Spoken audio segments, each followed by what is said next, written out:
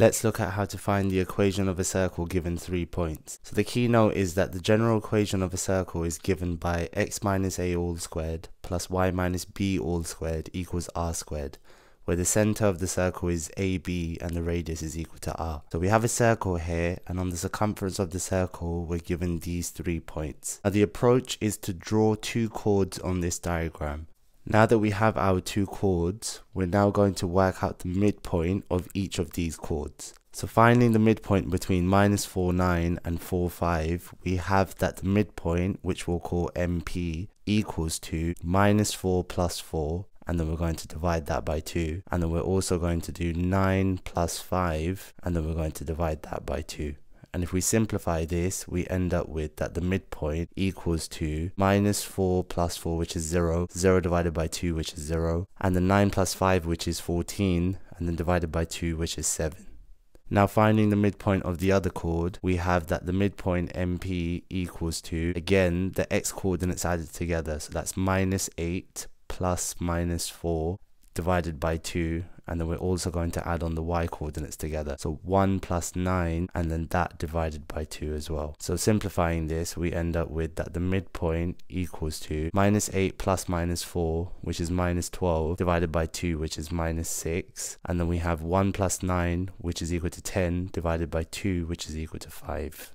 Now to find the gradient of the chord AB, we need to work out the change in y over the change in x. In other words, we're going to take the y coordinates and subtract them, and then divide this by the x coordinates after we subtract them. So we'll do 9 minus 1, which equals to 8, and then we have all over the x coordinate subtracted, so that's -4 minus -8. And so that simplifies to -4 plus 8, which is equal to 4. And 8 divided by 4 simplifies to 2. Likewise, finding the gradient of the chord BC, we're going to again work out the change in y over the change in x. So this time we have 9 minus 5, and then we're going to divide all of this by -4 minus 4. And so simplifying this, we end up with 9 minus 5 equaling to 4, -4 minus 4 equaling to -8, and then 4 divided by -8, which is equal to -1/2. Now a fact that we can use is that the perpendicular bisector of any chord always passes through the center of a circle. And so since we have the gradient of the chord AB, if we want to work out the gradient of the perpendicular bisector, we need to take the negative reciprocal of this gradient here. And so the negative reciprocal of 2 is equal to -1/2, and so the gradient of the perpendicular bisector is equal to -1/2.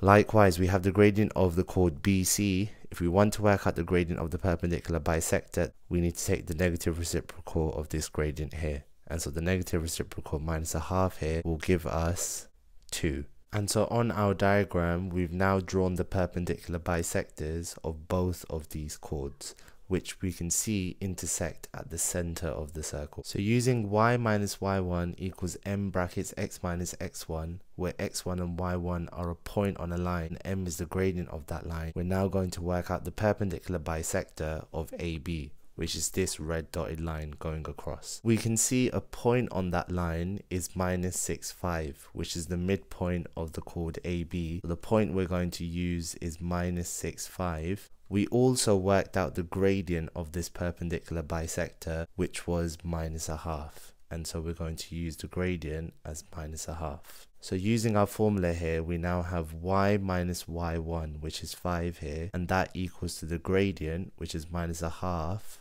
brackets x minus x1, and where x1 is -6. Now if we simplify this, we get y minus 5 equals to -1/2, brackets x plus 6. Now expanding the brackets, we get y minus 5 equals to -1/2 x. The -1/2 times 6 is -3. Now adding 5 to both sides, we end up with y equals to -1/2 x, and the -3 plus 5, which equals to 2. Now if we also work out the perpendicular bisector of BC, which is this dotted line here, we know that a point on the line is 0, 7, which we can use, and we also have the gradient of this perpendicular bisector, which we worked out as 2. So we'll use m equals 2. And so again, using the equation of a line y minus y1 equals m brackets x minus x1, we end up with y minus y1, which is 7, which equals to m, which is 2 brackets x minus x1, which in this case is 0. If we now simplify this, we end up with y minus 7 equals to 2 times x, which is 2x. So finally, adding 7 to both sides, we get y equals 2x plus 7.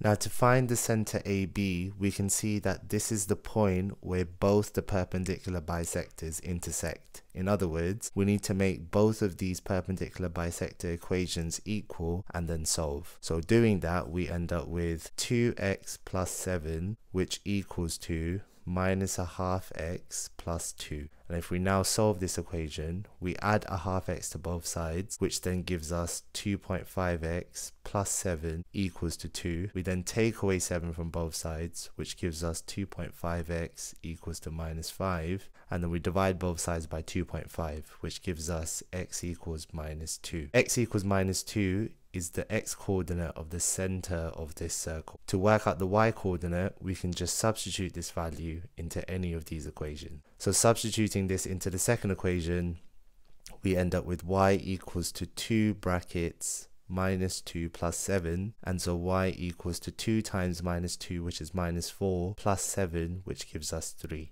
So the center of this circle is given as minus 2, 3. Now the radius of the circle is the distance from the center of the circle to a point on the circumference of the circle. And so since we know the center of the circle as minus 2, 3, and we're given these 3 points on the circumference, we can use the distance formula to find the distance between 2 points. So if we use, say, the center here and the point C, which is 4, 5, then in the formula we end up with D equaling to the square root of x2, which is 4, minus x1, which is minus 2, and then squaring all of this, plus y2, which is 5, minus y1, which is 3, and then we're squaring all of this. Now this simplifies to d equals to the square root of, and so 4 minus 2 is 6, 6 squared is equal to 36, and then we have 5 minus 3, which is equal to 2, and 2 squared is equal to 4. And so 36 plus 4 is equal to 40, and so we have that the distance is equal to the square root of 40, which equals to the radius of the circle. So lastly, if we work out the equation of this circle, then we have in brackets, using this formula, x minus a, where a is the x-coordinate of the center of the circle, so that's minus 2 here, all squared, plus y minus b, so that's the y-coordinate of the center of this circle, which is 3, all squared, which equals to r squared. And so the radius of this circle is equal to the square root of 40, which we're also going to square here.